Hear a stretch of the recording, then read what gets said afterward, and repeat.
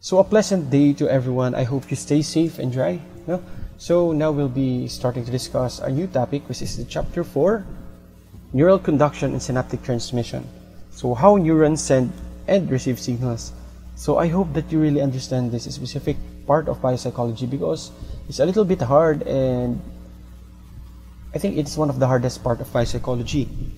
So I have introduced to you the anatomy of the neurons in chapter 3, as you could remember. So this chapter introduces you to their different functions. So how neurons conduct and transmit electrochemical signals through the nervous system. So we will start with a description of how signals are generated in resting neuron.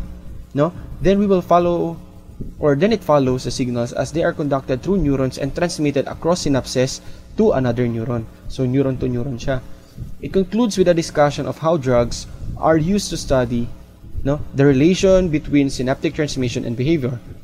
The following case study that I will present to you is a case study of a patient with Parkinson's disease. So I hope that this will help you appreciate why knowledge of neural conduction and synaptic transmission is an integral part of our subject, biopsychology.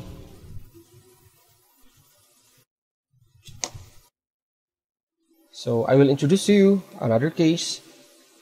So the Roberto the Lizard, a case of Parkinson's disease. So let's start. I have become a lizard, he began. A great lizard frozen in dark, cold, strange world. Grabe no, introduction pa lang. Ganyan na agad yung kanyang entry. So, his name was Roberto Garcia de Orta. Okay? He was tall, thin man in his 60s. But like most patients with Parkinson's disease, he appeared to be much older than his actual age. Bakit kaya? Not many years before, he had been active, vigorous businessman. Then it happened, not all at once, but suddenly. Not suddenly, rather, but slowly, subtly, insidiously. So, dahan-dahang nag-creep in sa kanya yung Parkinson's disease. He turned like a piece of granite. Walked in slow, shuffling steps. So, yung lakad niya, yung paa niya halos hindi nagkakahiwalay kapag naglalakad siya. Parang nagkikiskisan halos yung dalawang paa niya. And he spoke in a monotonous whisper. Pabulong lang, tas pantay-pantay yung tono. So, ano ba yung kanyang mga first symptoms? His first symptom was a tremor. So, it's not a disabling one. No, he said. My hands shake worse when they are doing nothing at all. It is a symptom called tremor at rest. So, kapag wala daw ginagawa yung kamay niya, doon mo makikita yung symptoms ng Parkinson's, which is shaking. So, kapag may ginagawa naman, hindi naman nagsishake. The other symptoms of Parkinson's disease are not quite so benign. Hindi pa sila ganun ka-observable. They can change a vigorous man into a lizard. This includes rigid muscles,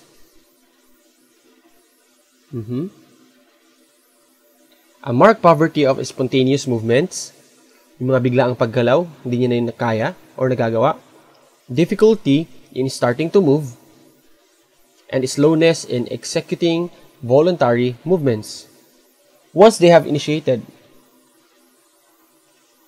Okay, yung kapag meron na siyang trinay na gawin or galawin sa kanyang body parts, no? Ang bagal, no? Ang bagal na pag-execute.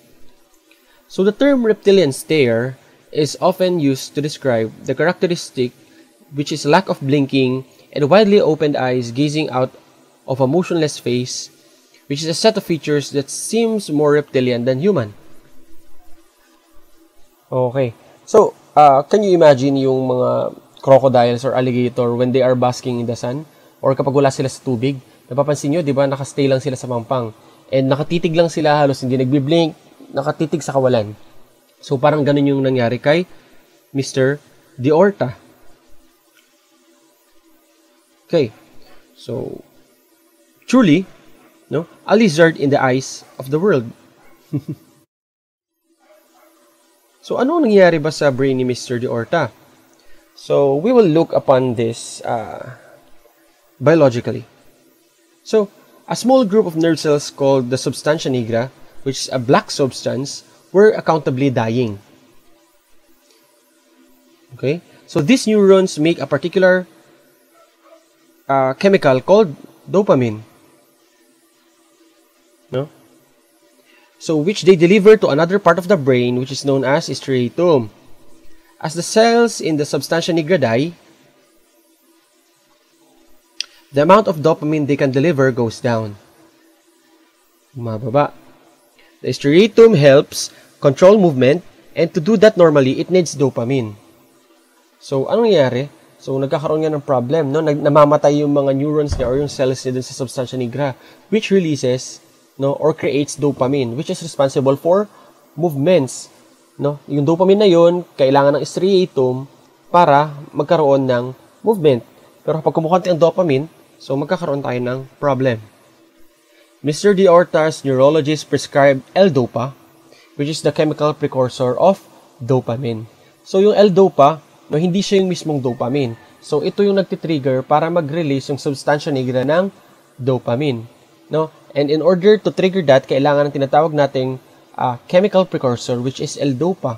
So, para siyang signal na kailangan mo mag-release ng dopamine. So, ano lang siya? So, let's continue. He still had a bit of tremor. So, meron pa rin konting panginginig, but his voice became stronger. His feet no longer shuffled, and his reptilian stare faded away. So, umokay na. Nawala na yung kanyang rigidity, no? Meron pa rin siyang konting tremor or panginginig ng body parts, such as yung hands. Pero yung voice niya umokay na, yung paa niya hindi na sila nag-shuffle, halos nagkikiskisan, at hindi na siya tumititig na parang crocodile or lizard, no? Sa kawalan.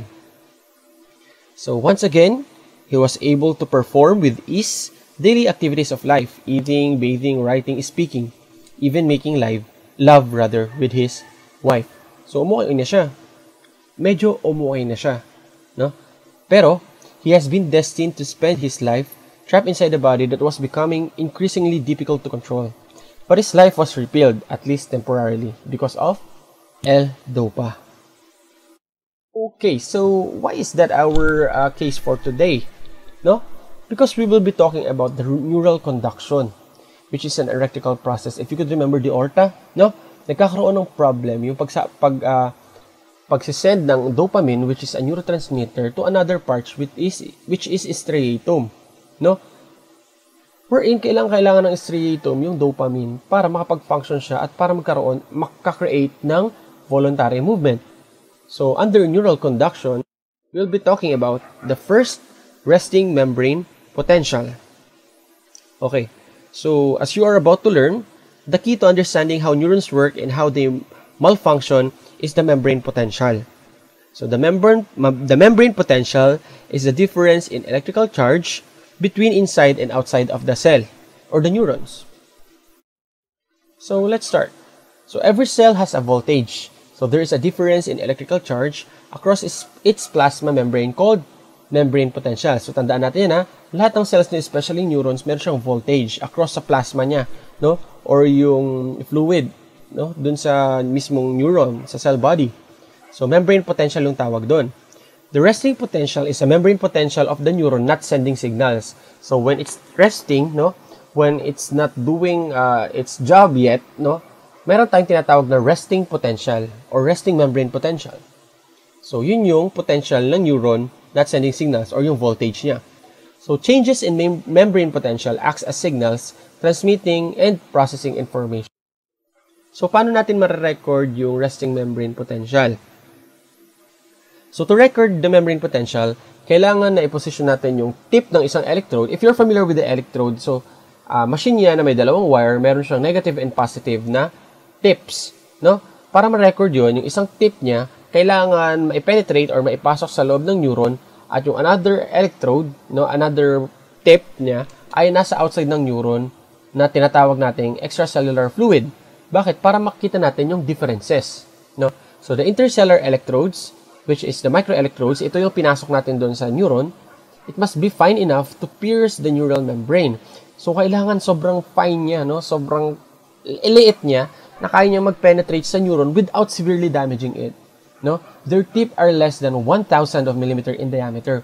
So, grabe, no? Pero nakaka-create ang tao ng ganun. No, nakaka-create siya ng microelectrodes na capable na makapasok sa isang neuron nang hindi siya, no, dinadamage ng sobra. So, may damage po ba, sir? Yes, may damage kasi matatamaan natin yung cell wall at saka cell membrane. Papasok, mag-penetrate sa neuron. Pero, mas madali siyang mag-regenerate kasi very fine naman siya. So, ito yung itsura ng electrode. So, dyan, medyo malaki. Medyo in-exaggerate na yung size ng neuron. Pero alam naman natin na ang neuron ay microscopic. So, ito yung sinasabi nating electrode, yung nasa gitna. So, connected siya sa isang computer or laptop para ma-monitor natin yung kanilang voltage. And kung makikita nyo, merong dalawang wire dyan. Yung una ay merong pointed part, which is yung microelectrode na capable na mag-penetrate sa loob ng neuron. No? And the other one, no, is outside the neuron, which is in the plasma. No? Okay, so recording resting membrane potential. This indicates that the potential inside the resting neuron is about 70 millivolts less than outside the neuron. So, tandaan na, yung resting membrane potential is 70 millivolts less than outside the neuron. Kung sasabihin natin na ang kalagitnaan ng labas at loob ay 0, ito ay, yung nasa loob ay 70 millivolts less than outside. When both electrode tips are in fluid, the voltage difference between them is 0. However, when the tip of the electrode is inserted in the neuron, a steady potential of negative 70 millivolts is recorded. So, tandaan nyo, negative 70 millivolts is a constant number. Ito yung exact, no? Estimated rather. Constant siya, pero ito yung ginagamit na natin na steady potential. No? Ito yung nasa loob ng neuron. The voltage between them is 0. So, tandaan nyo na, itong negative 70 millivolts is the resting membrane potential. So, the steady membrane potential of negative 70 millivolts is called the neuron's resting potential. In its resting state, with the negative 70 millivolts charge built up across its membrane, the neuron is said to be polarized. No?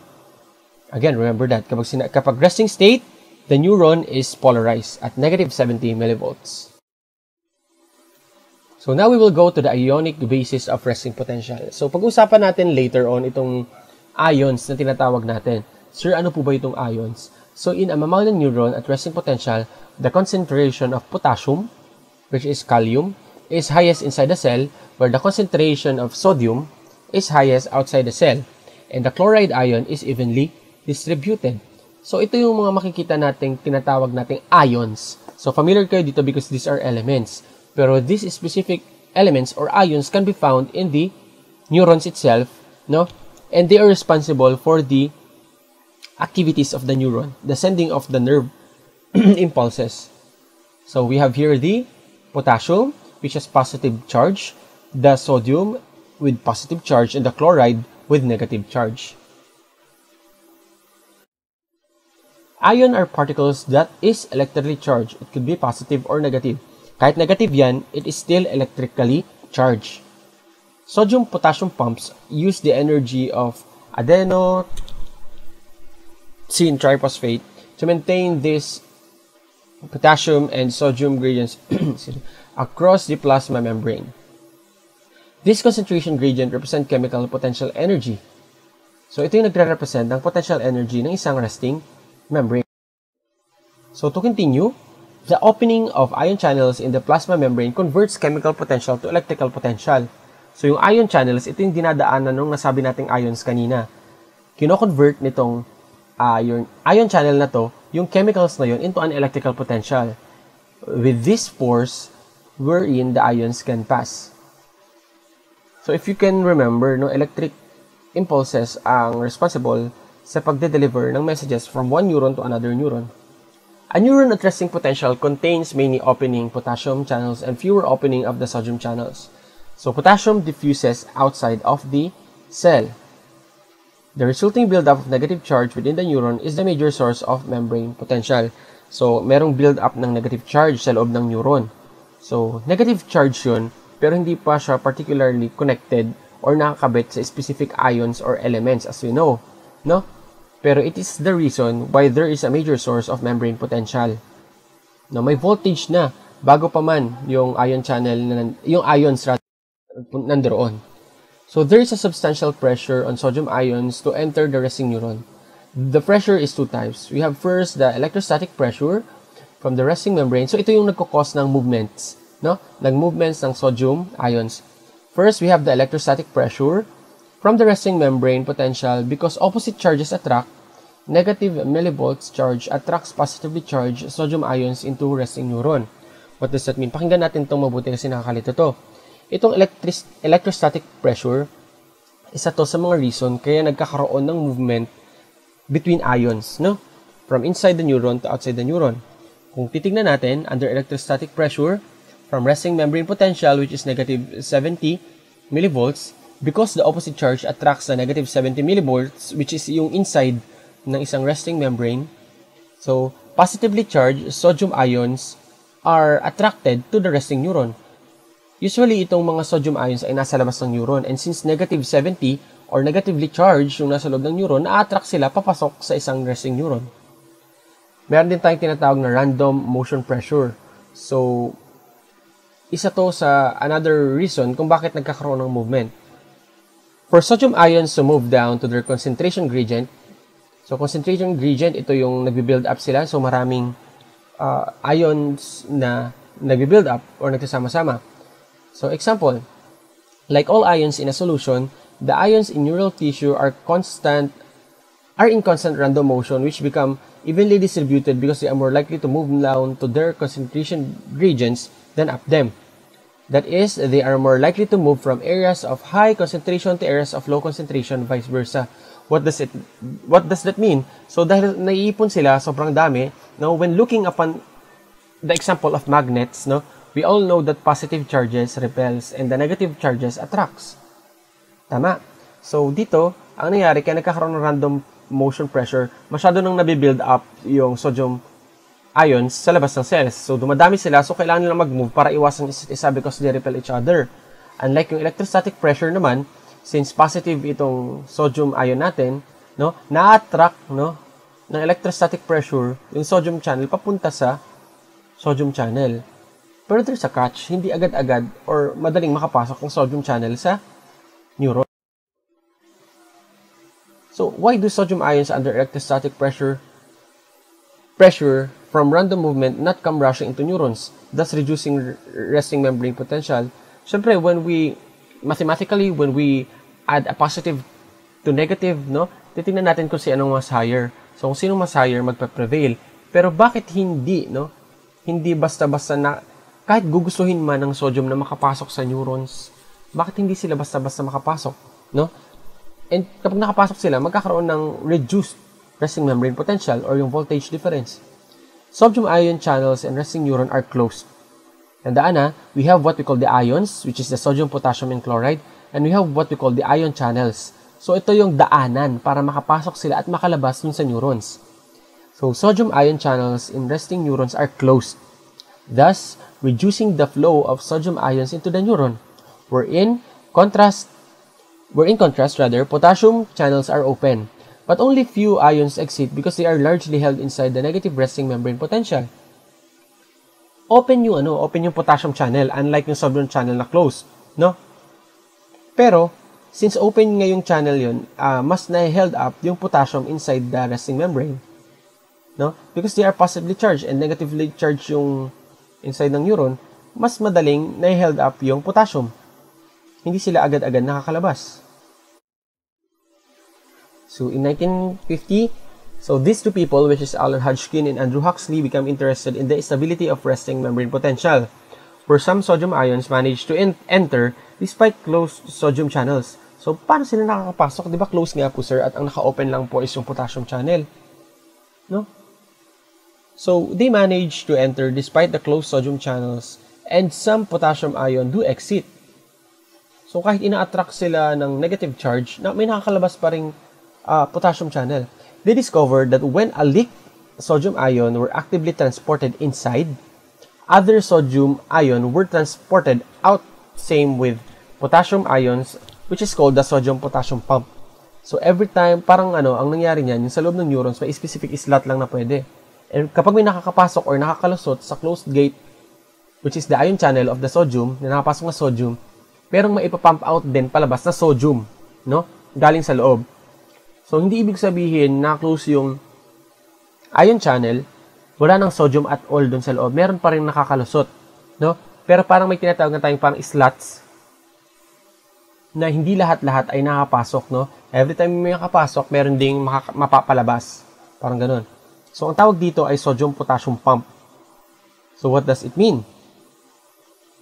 Such ion transport is performed by mechanism in the cell membrane that continually exchange 3 sodium ion inside neuron and 2 potassium ion inside. So, kapag may nakapasok na 3 sodium ion, no, sa loob ng isang neuron, yung sodium-potassium pump, which is a mechanism, exchange niya. Hihigop siya ng 3 potassium mula sa outside papasok, tapos papalabasin niya yung 3 sodium palabas. So, parang ganun yung nangyari. Tuloy-tuloy yan. Meron tayong sodium-potassium pump. Every time may nakakapasok na sodium na hindi naman supposedly makapasok, ipapump siya, no? Yung 3 sodium na makakapasok, ipapalit siya sa 2 potassium. So, yun yung equivalent nila. So, ions and the resting membrane potential. So, ayan, nakita natin yan, ha? Sodium, potassium, they are positively charged. Sodium are positively charged also. The chloride is a negatively charged ion. So, sir, bakit ang pinag-usapan lang natin is yung potassium and sodium? So, mamaya malalaman natin kung ano bang purpose ng chloride and bakit andyan din siya. So, ions and the resting membrane potential. Inside the neuron, we have the potassium, which is positively charged, and the protein. The protein itself is yung negatively charged part ng neuron. So, outside the neuron, there is sodium, no? There is a concentration of sodium and chloride. Kung makita nyo, yung protein ay negatively charged, and yung chloride ay negatively charged also. So, ano ba talaga ang gustong gawin ng ions na to? Ang gulo-gulo nila, para mas maintindihan natin in a way, no? So, ito yung cause ng movement nila. Nabanggit ko na to kanina, pero babalikan lang natin. Paano sila gumagalaw at paano sila pumapasok at tumalabas. We have first what we call the force of diffusion, which is the random motion, no? It's getting crowded in here. So, naiipon na dumadami yung concentration gradient na tinatawag natin sa specific ion, such as sodium. So, ang tendency, kailangan nilang magkalat-kalat kasi sobrang dami na nila, no? Kunyari, sa labas sila. Nagkakalat-kalat sila and, ayun nga, kailangan nilang gumalaw-galaw at iwasan isa't isa dahil nagre-repel sila sa bawat isa. And we also have the electrostatic pressure. Ito naman yung isa pang cause ng movement wherein negatively charged yung loob ng isang resting membrane neuron, no, potential, no, wherein positive naman yung other ions. So, there is what we call the differential permeability. If you could remember the term permeability, it is the capacity of a specific chemical or a substance to penetrate specific walls or objects. So, there is what we call the playing favorites daw. Yung potassium daw at saka yung chloride, they can pass easily inside the neuron, even a resting nerve, no? Yung sodium, they are not so easy to pass to the membrane. So, yung proteins, hindi na sila nakakapasok. Alam natin, may protein sa loob ng neurons. May protein din sa labas ng neurons. Pero hindi na nakakapasok pa dahil parang fully loaded na yung protein doon. So, again, yung ion channels, they are like doors, no? So, dito pumapasok yung ating mga ions. So, natatandaan natin yung sodium-potassium pump kanina. Ito yung 3 sodium, papalitan ng 2 potassium. Sodium mula sa labas, no? May tendency minsan na makapasok, no? But because of the sodium ion pump, ipapump niya pa rin palabas ng 3 sodium, tapos hihigop siya ng 2 potassium. Pero that does not mean na walang sodium or potassium outside. Meron pa rin. Pero mas concentrated sila on different parts. Wherein potassium concentrated sa loob, sodium concentrated sa labas. So, ito yung binanggit ko kanina.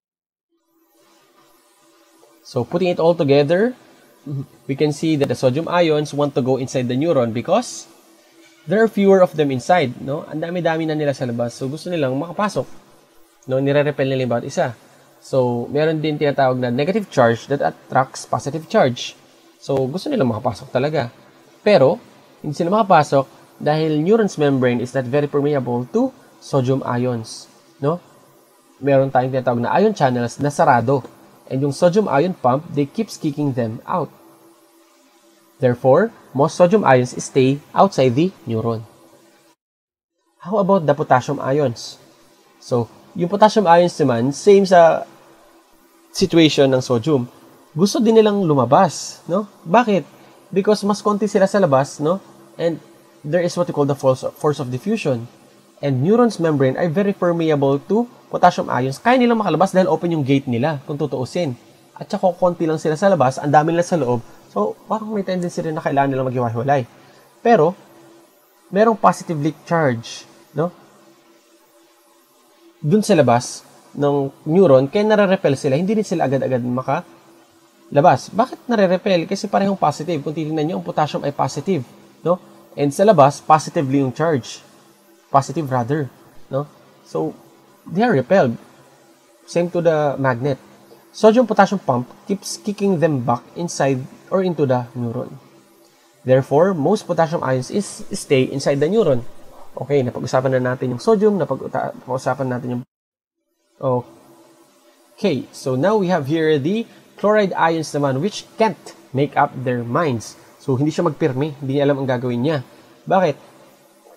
The chloride ions want to go inside the neuron because of the following reason. There are fewer of them inside. Ang dami-dami na nila sa labas at gusto nilang pumasok sa loob. No? Parang ano lang yan, same dun sa movement ng sodium at saka potassium kanina sa pressure. Also, neurons membrane is very permeable to chloride ions. Madali sila makapasok kasi may passes sila. No? Open yung kanilang channel, pwede silang lumabas-pasok lang dun sa neuron. Pero gusto rin nilang mag-stay sa labas. Bakit nila gusto mag-stay sa labas? First, because yung charge sa labas ay positive. If you could see, no? Yung charge ng chloride ay negative. So, kung titingnan ulit natin yung magnet as an example, so negatively charged plus positively charged is equal to attraction. So, hindi sila mag-permi. Therefore, chloride ions keep going back and forth and the distribution of chloride ions is held at equilibrium. So, pabalik-balik lang sila outside and inside the neuron. So, ayan. So, ito yung kanilang concentration inside and outside ang mammalian neuron. If you can see here, yung potassium natin, intercellular or yung sa loob, meron tayong tinatawag na 140 no? Concentrations inside. Wherein ang extracellular concentration outside, meron ng 5. No? Dito naman, ang sodium naman, sa loob, meron lang doon na 15. Tulad ng manggit ko kanina, hindi naman at all na walang sodium sa loob at walang potassium sa labas. Meron pa rin. No? Pero yung concentration nila ay nasa loob at nasa labas. Wherein sa labas, ang concentration ng isang neuron ay 150. Yung chloride naman, no? Which is negatively charged inside the neuron daw ay 10. Kukunti lang sila. Kaya sa labas, sila ay mas marami, 120. No? So, kaya may tendency na gusto nitong pumasok dito sa loob, pero gusto niya rin mag-stay sa labas kasi nga positively charged and negatively charged siya. Also, large anions, ito yung binanggit ko na nasa loob na ng cells, which is the proteins, meron na sila, wala na sila sa labas, hindi na need, no? Protein na mismo yung nag-build doon sa neurons, which is negatively charged. So, ayan, kung makikita natin, this is a graphical representation ng yung mga sinabi natin kanina. These are the ion channels, and this is the ions. So, kung makita natin yung sodium, napakarami ng sodium sa labas at kukunti lang sa loob. And the potassium, napakarami ng potassium sa loob ng cell at napakakunti sa labas. Ito yung ions natin, no? Sodium channel, iisa lang siya kung makita natin dyan. Ito yung potassium channel, mas marami, no? Ito yung sodium-potassium pump. Para rin siyang ion channel, pero kung makita nyo, may 3 slot. So, ano yung 3 slot? Yung katumbas ng 3 sodium, no? Napapasok dito para ilalabas niya, no? Meron siyang hihigupin na 2 potassium mula sa outside. So, yun yung sodium-potassium pump. It is a mechanism. So, ayan, potassium wants to go out. Sodium wants to go in. So, dito yan, makikita sa location ng neuron, malapit sa dendrites.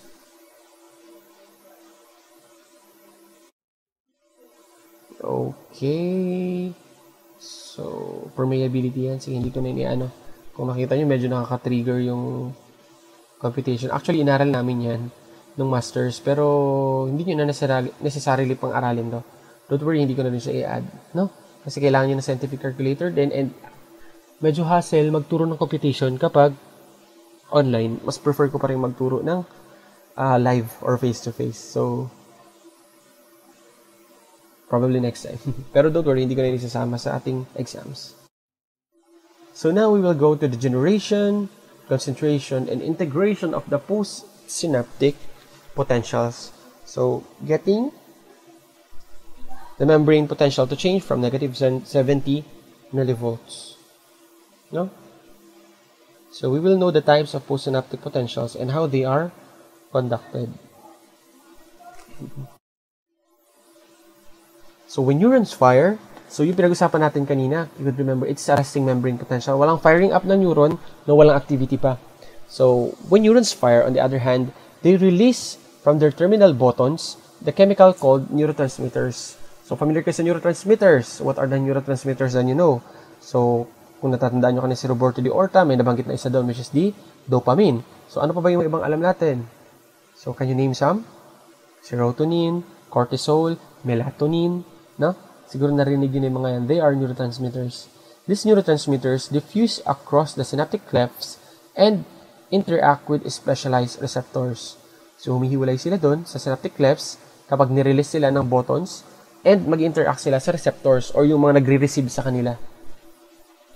When bound to the receptors, kapag na-receive na sila, they typically have one of these two effects depending on the neurotransmitter receptor and postsynaptic neuron in question. So, may comparison pa yan.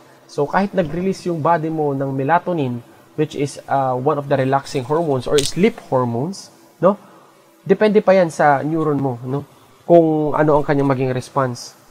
Because there's something that is called postsynaptic potential that is going to happen. Postsynaptic potential can do one of the two things. So, ito yung possible reaction. Kapag nag-release na ng neurotransmitters, ng chemicals, at na-receive ng receptors, ito yung pwedeng gawing dalawa.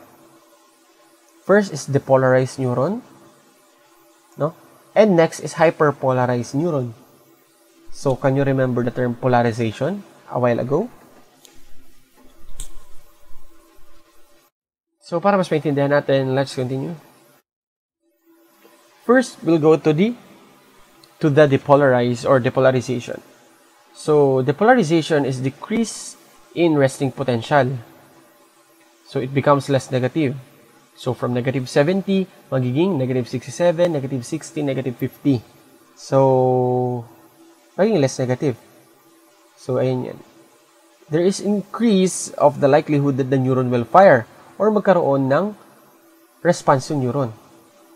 Excitatory postsynaptic potential ang tawag dito kapag nag-depolarize ang isang neuron. No? So, tandaan na itong mga facts or itong mga term. During depolarization, magkakaroon ng decrease in resting potential. They become less negative. So, from negative 70, bababa sila ng bababa, negative 67 onwards.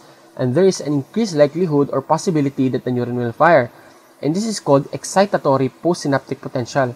Kapag nagkakaroon ng excitatory postsynaptic potential, no, magkakaroon ng firing of neurons possibly. Or, pwede rin mag-hyperpolarize. Kapag hyperpolarize naman, there is an increase in the resting membrane potential. So, it become more negative. So, from negative 70 to negative 72 millivolts, ano ibig sabihin nun? There will be a decreased likelihood that a neuron will fire. Pero ito naman yung tinatawag nating inhibitory postsynaptic potential. So, kung yung EPSP kanina ay excitatory, yung IPSP is inhibitory. So, tandaan nyo yung mga term na yan. During hyperpolarization, meron tayong tinatawag na decreased likelihood in the firing of neurons or inhibitory postsynaptic potential. Ito yung pangalawang pwedeng maging response ng isang neuron kapag nakareceive na siya ng neurotransmitter. So, in application, paano natin maintindihan yan? Kunyari, inaantok na kayo, no? Gusto nyo magpahinga. So, ano ang kailangan nyong gawin para mas madali makatulog? So, case to case lang to. Ang gagawin ninyo, possible na papatayin yung ilaw, no? And darkness, no, kapag humina yung photoreceptors natin, it can cause triggering of release of melatonin, no? Melatonin is sleep hormone, resting hormone, no? So, mas mapapadali yung pag-i-sleep niya. So, ang mangyari, no? May-induce yung sleep sa inyo or magkakaroon ng hyperpolarization. Bakit hyperpolarization? Hindi na magpa-fire up yung neuron. Yun yung i-receive niya. Papakalmahin niya yung mga other neurons, yung body nyo, yung other parts, yung organs, no? Para mas madali kayo makapunta sa rest. Pero pwede rin mag-depolarize, no? Kahit nag-send na kayo ng melatonin sa body nyo, pinatay niyo yung ilaw, no? Pero ang ginawa nyo, nag-cellphone pa kayo, kinakalaban nyo, nagkakaroon kayo ng EPSP, no? And usually, IPSP and EPSP battle with each other. At kung sino yung mas malakas, sila yung nananalo. It could be hyperpolarization or depolarization. So, there are a bunch of EPSP and IPSP happening at once. So, getting a neuron to fire. So, how can we able to fire a neuron? So, EPSP and IPSP travel until they reach the near of axon hillock, yung almost dulo ng cell body ng isang neuron. So remember, EPSP makes resting membrane less negative, some from negative 70 to negative 68, no? And IPSP make membrane resting potential more negative, from negative 70 to negative 75. Less negative, EPSP, more negative, IPSP. So EPSP and IPSP are graded response. So tandaan niyo itong term na graded response, ha? It means that their amplitude are proportional to the intensity of signals that elicit them. Weak signals elicit small postsynaptic potentials, while strong signals elicit larger ones. So, saan ang galing yan? So, anong ibig sabihin ng graded response? So, kung mas malakas yung stimulus, for example, napasok kayo, depende sa init, no? Mas malakas din yung maging reaction nyo. It could be EPSP or IPSP. Kapag yung init ay kaya nyo i-tolerate, pwedeng IPSP na yan. Instead na alisin nyo, okay lang. Nahawakan yung init kasi warm siya, kaya nyo i-tolerate. Pero kapag yung init niya ay, for example, boiling kettle, yung kumukulong takure, no? Hinawakan nyo. Siyempre, napakataas na stimulus yun dahil pain signal yun. So, malakas na EPSP rin yun. Ang mangyari, magbabat-in yung inyong reflex na bigla nyong matatanggal yung kamay ninyo. So, mananalo yung EPSP. So, again, nakadepende sa intensity ng signal na nag-i-elicit yung kanilang response. Graded response yun. When combined, they cancel out each other and whichever is stronger wins. Yun yung example na binigay ko kanina. Kung meron kayong hawakang mainit. So, di ba minsan tinatry yung hawakan kung kaya ba? Kapag kaya, IPSP ang mangyari. I-inhibit yung pain receptors. Kaya ko hawakan. Pero kapag medyo sobrang init and it can cause damage to your skin, EPSP yun, strong signal yun. Ang mangyari, mayroon kayong reflex na matatanggal bigla yung kamay ninyo kahit hindi nyo pa pinag-isipan. So, ang mananalo doon is EPSP. So, these are the examples. So, EPSP add up to change resting potential from negative 70 to negative 60. So, it become less negative. So, IPSP naman daw add up to change resting potential from negative 70 to negative 75 millivolts. So, there's a change of 5 millivolts. So, ang constant natin dito, tatandaan, from resting membrane potential is negative 70 millivolts, ha? So, ito yung mag-decide kung EPSP ba ang mangyari, mag-depolarize ba, or mag-hyperpolarize. No? So, i-compare natin dito yung negative, yung positive 10 millivolts at saka 5 millivolts. So, negative 60 and negative 75. Sino kayang Net difference is positive 5 millivolts from negative 70 to negative 65. The resting membrane potential to become less negative. Thus, the result of the membrane is depolarized. When we say depolarized, magkakaroon ng EPSP. Magpa-fire yung neuron. So, another example. So, EPSP add up change resting potential from negative 70, which is constant, to negative 68. So, yung EPSP daw ay 2 millivolts lang. Then, we have here the IPSP add up to change the resting potential from negative 70 millivolts to negative 75. So, mas more negative siya. So, i-compare natin yung positive 2 to negative 5 millivolts. So net difference is negative 3. So negative 5 plus positive 2, negative 3 millivolts from negative 70 to negative 73. Ito yung maging output millivolts. Ang mangyari, the resting membrane potential will become more negative. And when we say it become more negative, the membrane is hyperpolarized. Thus, IPSP wins and the neuron will not fire up. Kaya mo palang i-tolerate yung heat. So, wag natin kailang i-fire up pa ng pain receptors. I hope na nagigets ninyo. Kapag di nyo naintindihan, you could go back to this video or ask me. No? Now we will go to the integration of the postsynaptic potential and generation of action potential. So, the postsynaptic potential created at single synapse typically have little effect on the firing of the postsynaptic neuron. Again, tandaan natin, yung postsynaptic potential daw na kina-create sa isang single synapse, may little effect lang sa pagka-fire up ng postsynaptic neuron. No? It was once believed that action potentials were generated at axon hillock, but they actually generated at the adjacent section of axon called axon initial segment. Yung part ng neuron na sa pinakababa ng body, papunta dun sa mahabang wire, papunta sa axon. Ayan. Dun daw nakikreate yung action potential. No? Ang ibig sabihin, dun yung part na naglalaban yung IPSP at EPSP. So, the end result that matters is how EPSP and IPSP cancel each other out near the axon. So, now we will be talking about getting a neuron to fire. So, how are we going to fire a neuron? Or how are we going to let it function?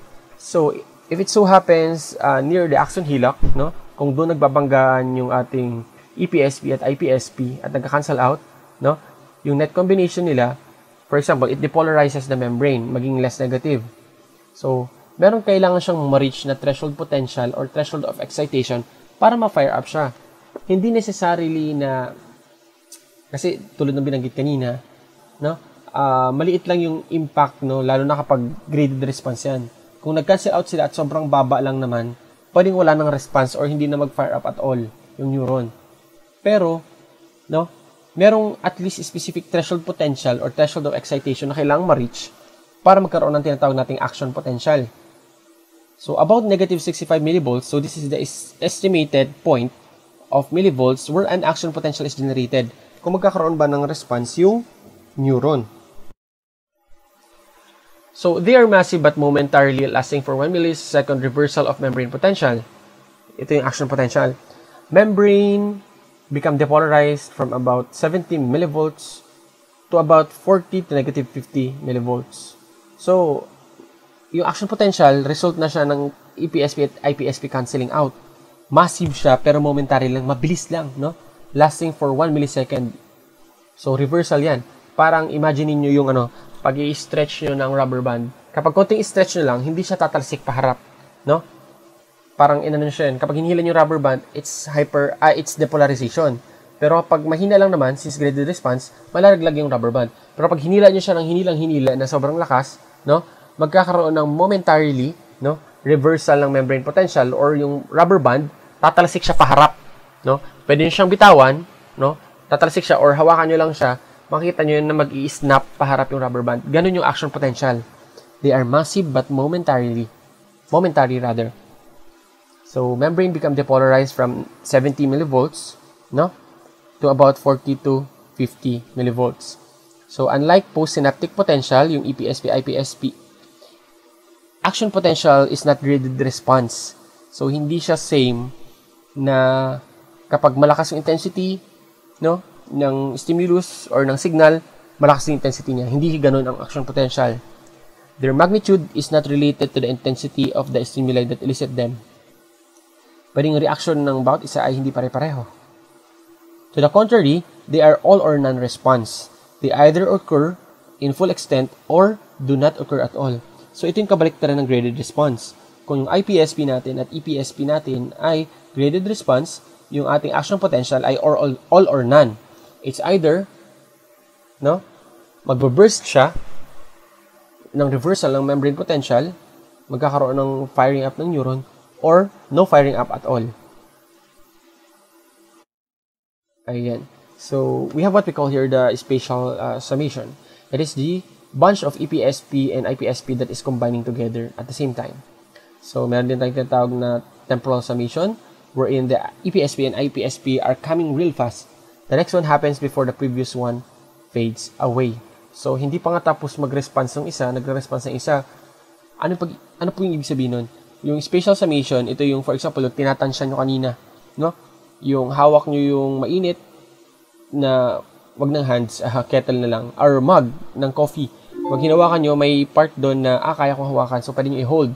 So, bunch yun ng EPSP at IPSP. Pero kung kaya nyo i-tolerate, IPSP yun. Hindi mag-send ng pain signals kasi kaya nyo naman hawakan. So, yung temporal summation naman, no? Tuloy-tuloy na sunod-sunod yung EPSP at IPSP. Paano to, no? For example, kayo ay pinapahirapan, no? Or, ano ba yan? Yung expected nyo yung specific stimulus. Binubuhusan ng malamig na tubig, no? Tuloy-tuloy kang binubuhusan and tuloy-tuloy nagpa-fire up yung EPSP and IPSP sa'yo, no? Nilalamig ka ng nilalamig, pero tuloy-tuloy. No? Sunod-sunod. Even bago pa mag-fade yung away yung unang EPSP sa'yo na nilalamig ka, nanginginig ang katawan mo, tuloy-tuloy pa rin yung tubig, nilalamig ka ng nilalamig tuloy-tuloy. Parang ganun. They add up together. Now we will go to the conduction of action potentials. So how are action potential produced and how are they conducted along the axons?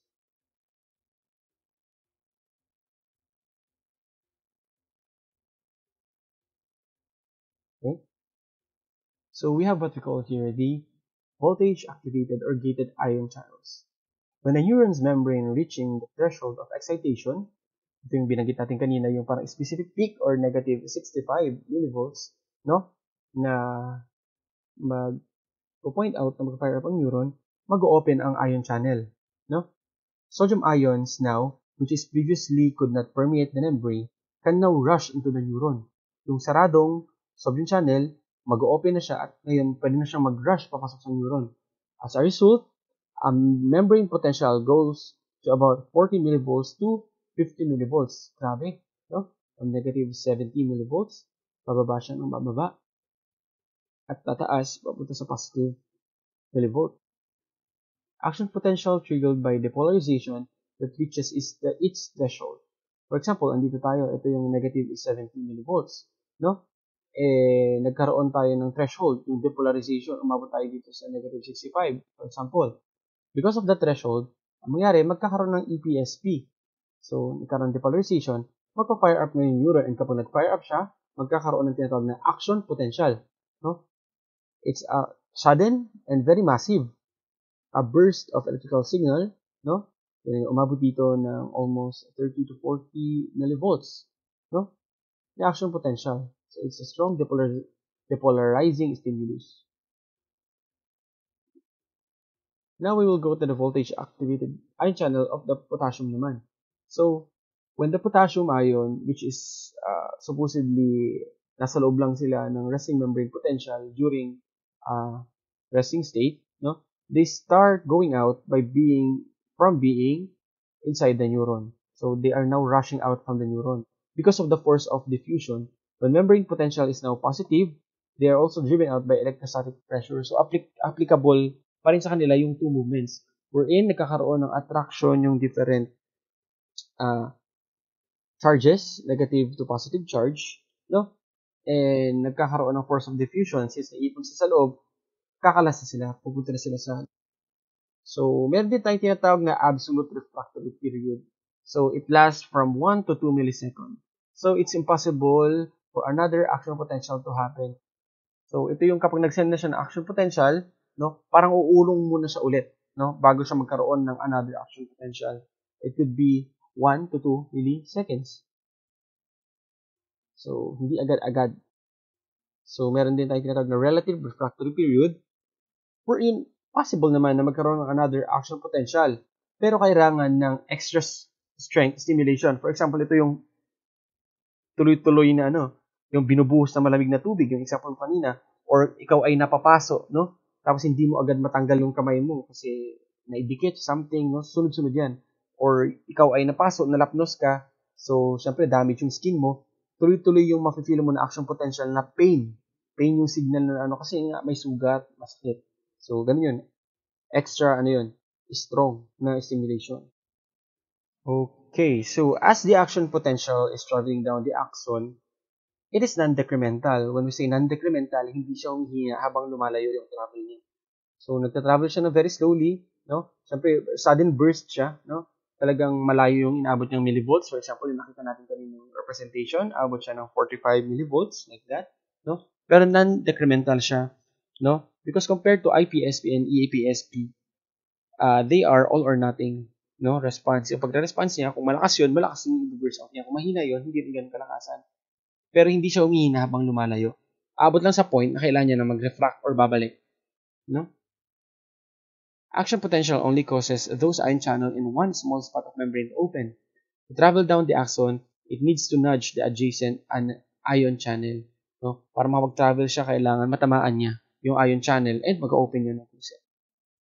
So now we will continue the conduction of action potential in myelinated axons. If you could remember, I have told you the term in the chapter 3, which is called the myelination process. Yung speeding up ng pagtatransfer ng electrical signals or impulses from the neuron. Pero how does it happen? So this time, action potential travel rapidly. No? Action potential simply hops from one node of run-VA to another. So saltatory conduction ang tawag doon. So nodes of run-VA, ito yung parang bridges sa pagitan ng mga parts ng axons. So, signal is a little bit diminished every time na makakating sa dulo, though hindi siya weaker, strong pa rin siya, no? To initiate another action potential, no? Pero binuboost siya ng myelin sheath, kaya nagkakaroon din ng myelination, no? Since ang myelin sheath ay pinapalibutan ng ependymal cells na parang maraming hair, pinupush siya ng pinupush every time na mag-hop siya sa nodes of run-VA. So at the site where the action potential is generated, usually the axon hillock, an electrical current depolarizes the neighboring region of action membrane. Action potential travel in only one direction, toward the synaptic terminal. So one way lang yan, from the cell body itself, dire-diretso siya, no? From cell body or the axon hillock, dire-diretso siya, papunta sa neighboring region ng axon membrane or yung next neuron na papasahan niya, no? Pero doon sila mag-meet sa tinatawag na synaptic terminals. So inactivated sodium channels behind the zone of depolarization prevents the action potential from traveling backward. So one way lang siya. Hindi siya pwedeng dire-diretso. Kapag kasi na i-burst out na siya or nagdire-diretso na siya, nagsasarado na yung channel palikod, no? So dire-diretso lang siyang travel. So if you can see here, this is a representation of an action potential. So here we can see ito yung action potential. So ito yung axon natin. Dito siya nagta-travel. Ito yung plasma membrane. So positive yung nasa labas, negative yung nasa loob. And since positive yung sodium, negative dito, tuloy-tuloy siya nagmo-move with the aid of myelin sheets. Bumibilis siya. And the ependymal self that is lining to it. Tuloy siya, no? Tinutulak din ng potassium ions. Wherein, kapag nagdire-diretso na sila, yung previous ions dito ay nagsasara na. Ion channel rather. So, hindi sila pwedeng bumalik. So, naipupush ng potassium ions and yung sodium ions, dire-diretso para mag-conduct ng action potential or firing up of neuron. So, here we have the evolutionary adaptation of axon structure. So, the speed of an action potential increases with the axon's diameter. So, invertebrates, axons are usually insulated by myelin sheath, which causes action potential speed to increase. Again, yung myelination process. Myelin sheath is made of glia. So, kung natatandaan nyo, binanggit ko itong oligodendrocytes, no? In the CNS and Schwann cells in the PNS, peripheral nervous system and central nervous system. So, okay. So let's continue. So action potentials are formed only at nodes of run-VA and gaps in the myelin sheath where voltage-gated sodium channels are found. Yun yung gaps, yun yung pagitan ng bilog-bilog na Schwann cells, no? Myelin sheath. Okay, so action potentials in myelinated axon jumps between the nodes of run-VA in a process called saltatory conduction. Ito yung binanggit natin kanina. No? Wherein parang siya nag-i-skip, no? Ganun yung nangyari. Parang pinapasa-pasa siya. Pinapasa-pasa siya, tapos pinapabilis-bilis siya, tinutulak-tulak siya.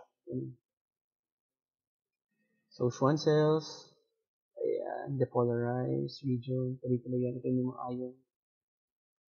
So, neurons communicate with other cells at synapses. Synapses, ito yung end part ng isang neuron.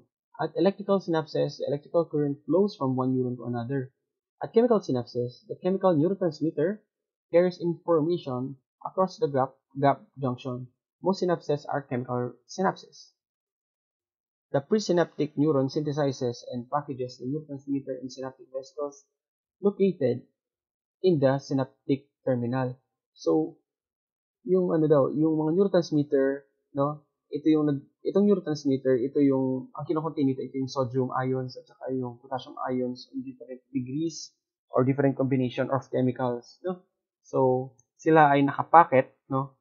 In packages called synaptic vesicles. Hindi sila nagta-travel na lumulutang lang. So, synaptic vesicle, sila nakasakay, no? And papunta sila sa synaptic terminal. The action potential causes the release of this neurotransmitter. The neurotransmitter diffuses across the synaptic cleft and is received by the postsynaptic cells. So, kapag nakarating na sa pinakadulong terminal, no, magdi-diffuse na siya, hihiwalay na siya, kakalat na, magbubuka na yung synaptic vesicles and pupunta siya sa tinatawag nating synaptic cleft, rather. No? Ito yung sasalo dun sa neurotransmitter na nag-travel sa neuron. No? Ang magre-receive dito is yung postsynaptic cell o yung another cell ng ayan. So, ito yung representation ng pagtatransfer ng electrical signal from one neuron to another, wherein ma-receive ng another neuron yung synapse sa kanyang dendrites, no? From the axon of another neuron. So, ayan. Okay, so here is another representation going to another part. So, ito yung part ng diffusion. Yan. Nag-diffuse na dito at na-release na mula sa synaptic vesicle yung neurotransmitter. Sasaruhin sila dito ng ion channels, no? So, sasaluhin sila dito. So, ayan. May specific ion channels lang dito. Hindi pwedeng iba-iba din yung ion channel. Ikaw ay sodium, sodium lang din tatanggapin ko. Kapag ikaw ay potassium, potassium lang din yung ion channel. Ganun siya. So, action potential. Representation. Okay, so ayan yung vesicles and i-receive siya ng mga receptors dito sa another neuron.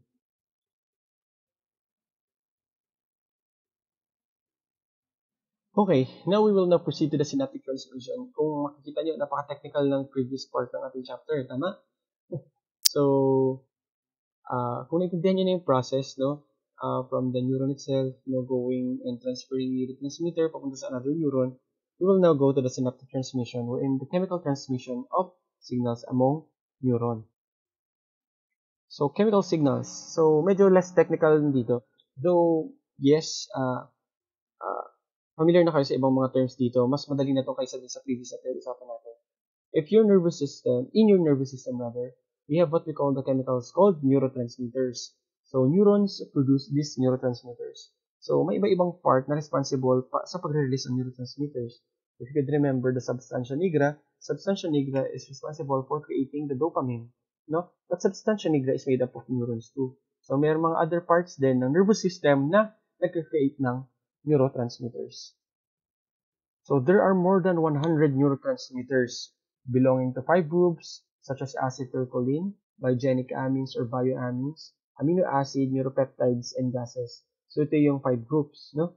A single neurotransmitter may have more than a dozen different receptors or receivers. Neurotransmitters are packed into synaptic vesicles. Ito yung binanggit ko kanina, parang bubble, na dun sila nakasakay bago sila i-release or mag-diffuse papunta sa receptors. Synaptic vesicles are found at the terminal buttons. No? Exocytosis yung tawag sa pagre-release ng neurotransmitter. Okay. Again, yung sa dulong part wherein magbubuka na yung synaptic vesicles, no? I-release na siya to the receptors. Ang tawag doon ay exocytosis. So, ito yung 5 major neurotransmitters natin. Pero, nahati pa siya sa mga ibang neurotransmitters that we are not very familiar, pero yung iba I'm sure narinig din. First, we have here the acetylcholine. No? So, acetylcholine is responsible for the activation of the cells and its functions. So, we have here the amino acids. Dito, familiar na kayo. The GABA, the gamma-aminobutyric acid. And we have here the glutamate. Glutamate is one of the major food of the neurons. We have here the glycine, no? We have here the biogenic amines. Familiar kayo dito sa iba na to, no? We have here the norepinephrine. We have here the dopamine, the serotonin, familiar with serotonin, which is the happy hormone. We also have here the neuropeptides, which is a very diverse group, which only have two of which are shown, no? Kasi ang dami. So, substance P and met and kephalin, so which is a form of endorphin, a morphine inside the body, painkiller. And we have here the gases such as the nitric oxide. So, ito yung mga major neurotransmitters. Sila yung mga sinesend sa as electrical signals. Okay, so action potentials travel down the axon and reaches synapse. This causes another ions, which is a calcium, to open up. No? So, calcium ion with the positive charge, it's channeled up, no? Wherein nagko-cause sa synaptic vesicles para mag-join sa presynaptic membrane. So kapag nag-open up yung calcium na nasa dulo siya ng axon terminal, no? Ito yung nagti-trigger sa synaptic vesicles para mag-join doon sa presynaptic membrane. So yung vesicles, i-release nila yung neurotransmitters in synaptic cleft. If you could remember, the release of neurotransmitter is called exocytosis. Neurotransmitters get passed on to the next neuron. So what happened next? What happens next rather? It's like playing pasa-pasa lang. So kung babalikan natin where we started, neurotransmitter binds with the receptor. So kapag ni-release na siya, mag-bind siya sa kanyang sariling receptor, which causes an ion channel to open. So para mag-open, kailan manudge niya, no? Matamaan niya ng konti. Yung ion channel, then it will open. If sodium channel open, the sodium ions enter the neuron. It polarizes the membrane, which causes EPSP, neuron. If chloride channel open, chloride ions enter neuron, which hyperpolarizes membrane, which can cause IPSP. If potassium channels are open, the potassium ions leave the neuron, which hyperpolarizes the membrane, which also causes IPSP. Okay, so what happens naman to the leftover transmitters? Why are we saying that there are leftover transmitters? We all know that there are instances that there could be hormonal imbalances in the body. And when hormones imbalance, there are excess specific neurotransmitters released in the body, which are in the form of hormones. Kapag sumobra yan, no, it's possible na masobrahan yung receive ng receptors, or meron tayong mga different processes such as the following. First, we have what we call the reuptake. The neurotransmitter returns to the presynaptic buttons. You can see there is an action potential here. Na-release yung neurotransmitter, no? Pero hindi lahat ay kailangan and bumabalik sila, no? Neurotransmitter return to the presynaptic buttons. Neurotransmitter molecules, no? Transport proteins, and binabalik sila sa kanilang vesicles. So, meron din tayong tinatawag na degradation, no? So, isa lang yung sa mga instance na pwedeng mangyari, ha? Since merong cleft or merong pagitan between the dulo ng isang presynaptic neuron at saka ng postsynaptic neuron, no? Yung nagse-send at saka nagre-receive, no? Pwede rin mag-degradate. What does it mean? Neurotransmitter broken apart in the synapse by enzymes. Kapag too much siya at hindi na siya kayang ma-receive, no? Hindi na siya naibalik, no? Pwede siyang ma-degradate. Kung makita niyo dito, meron tayong tinatawag na enzymatic degradation, no? Iba broken part na lang siya ng synapses ay ng enzymes, no? Because hindi na siya kailangan. So, let us now talk about the neurotransmitters. So, I hope you understand that. If you are a little bit confused or nalilito or nabibilisan, balikan nyo lang yung video. Okay, so neurotransmitters, these are the chemicals in the nervous system. So, let's focus on them at this moment. Now, we go to the acetylcholine. Acetylcholine is a common neurotransmitter in vertebrates and invertebrates. So, ano ang purpose ng acetylcholine? So, acetylcholine, organic chemical din siya na nagpa-function sa brain and sa body natin. So, ito ay Nagsisend ng chemical messages. Ito ay nire-release ng nerve cells para mag-send ng signals sa ibang cells, no? Papunta sa muscles, papunta sa glands. So, ito yung chief neurotransmitter sa ating parasympathetic nervous system, no? So, ito yung tumutulong para mag-contract ng smooth muscle, nagda-dilate ng blood vessel, yung bodily secretions mo, lower ng heart rate mo. So, ayan. Also, memory formation and learning. Vertebrates has two major classes of acetylcholine receptor. One is ligand-gated and one is metabotropic. Okay, so yung ligand-gated, isa siyang ion channel din na nag-allow din ng mga ions na makapasok sa another neurons. Such as ano ba yung mga ions na pwedeng maka-enter sa neurons. We have here the sodium, potassium, yung calcium na nabanggit natin kanina, chloride. And we also have here the metabotropic. So, yung metabotropic naman ay receptor din ng ACT, no, or acetylcholine, na tumutulong sa metabolic steps at saka nagmo-modulate din siya ng cell activities. So, usually sila ang responsible kapag nagkakaroon ng problem wherein example is the Alzheimer's disease, no? Kapag hindi na sila fully nagpa-function or nagkakaroon ng problem sa transferring ng neurotransmitters, no? Pwedeng itong two receptors na to ang nagkakaroon ng problem, ligand-gated and yung metabotropic, wherein the metabolism and yung transfers ng neurotransmitter cells. We also have here the amino acids, which is another set of neurotransmitters. So amino acid neurotransmitters are active in the CNS and PNS. They are known to function in CNS are the glutamate, no? The gamma aminobutyric acid, which is the GABA, and the glycine. If you would know, amino acid are the building blocks of protein. So compound siya na marami namang purpose sa ating body. So kailangan siya para sa pag-build ng or pag-synthesize ng hormones and ng neurotransmitters. So siguro na-encounter niyo na itong glutamate which one of the main functions is connected to the excitatory postsynaptic potential. Wherein yung GABA naman ay chief inhibitory neurotransmitter. So, pang-inhibit naman siya. Kung yung glutamate ay excitatory, itong gamma ay pang-inhibit. Itong glycine naman, yung pinakalas, ito yung ito yung simplest amino acid. So, kapag nagkaroon ng problem sa pag-receive nitong mga types ng hormones ng neurotransmitter na to, pwede tayong magkaroon ng seizures and Huntington's disease. Medyo nakakatakot yung Huntington's disease because if you're familiar with this, ang another abbreviation nito as IHD, Huntington's disease. So, siya, genetic disorder siya na medyo fatal. Kasi pwedeng magkaroon ng progressive breakdown ng nerve cells sa brain kapag nagkaroon ka nitong Huntington's. So, anong nangyari? So, i-deteriorate niya yung physical at saka mental ability mo. So, pag-iisip at saka yung paggalaw mo during your prime working years and wala pa tong cure.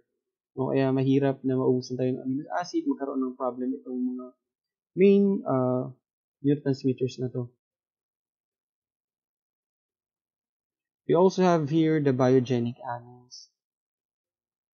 Dito included yung mga kilalang-kilala natin na neurotransmitters. We have here the epinephrine, most commonly known as adrenaline. So, maraming purpose ng epinephrine. So, between life and death, so nagsisend yan ng napakaraming neurotransmitters sa atin para for survival. Also, connected to the metabolism of the body. Ayan. Meron din tayong tinatawag na norepinephrine. Kapag sinabi natin norepinephrine, activation of the brain and body for action. So, it is also secreted in response to stress. So, para mas maintindihan natin siya, itong norepinephrine ay nag-act both as stress hormone at saka neurotransmitter, no, na nagsisend ng signal sa every cell or nerve cell. So, nire-release sa blood as stress hormone kapag yung brain mo ay naka-perceive ng isang stressful event. No? So, next, we have here the dopamine. So, kanina, na-encounter natin dopamine and medyo narinig mo siya. So, dopamine plays a major role in the motivational component of reward-motivated behavior. Secretion ng dopamine may cause problems or added symptoms in schizophrenia. So, familiar na kami kayo sa schizophrenia. So, may schizophrenia at nagkaroon ng oversecretion ng dopamine because nagkakaroon ng imbalances sa ating neurotransmitters, no? Pwede kayong magkaroon ng hallucinations at delusions. So, yung hallucinations and delusions sa schizophrenia ay tied sa dopamine. Also with the Parkinson's disease, and familiar naman kayo with the story of Roberto Di Orta, wherein yung substantia nigra niya hindi na makapag-release ng dopamine, kaya nagkaroon siya ng Parkinson's disease. No? Next, we have here the serotonin. Helps regulate mood and social behavior, appetite, digestion, sleep, memory, and sexual desire, and functions. So, napakaraming function ng serotonin. Tinatawag din siyang happy hormones. No? Bakit siya happy hormones? Kasi, nagpo-purpose, ang isa rin sa mga purpose niya is connected to rewards, no, condition, and even yung physiological process such as yung vomiting, serotonin ang nare-release para, di ba minsan involuntary ang pag-vomit, release ng serotonin. They are active in CNS and PNS, peripheral and central nervous system. So we also have here the gases such as nitric oxide and carbon monoxide that are local regulators in the PNS. Okay, may hindi pa ako naisama dito.